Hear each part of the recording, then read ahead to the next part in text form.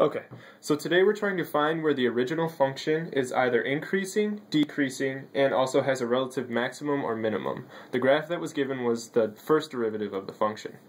To find the decreasing values, it's any point on the slope on the graph that we see below the x-axis, and any point for increasing, it's any points above the x-axis.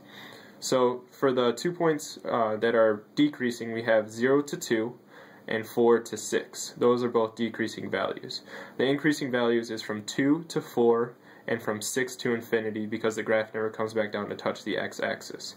Now for the relative min and max, we have to just take a look at where it was increasing and decreasing. For the relative maximum, it's at x equals 4 from the 2 to 4, so it's x equals 4 is the relative max. The relative min is from 0 to 2, so one of the points is 2, and the other relative min is from 4 to 6, so the last point is at 6 right there. And that's solving the original function.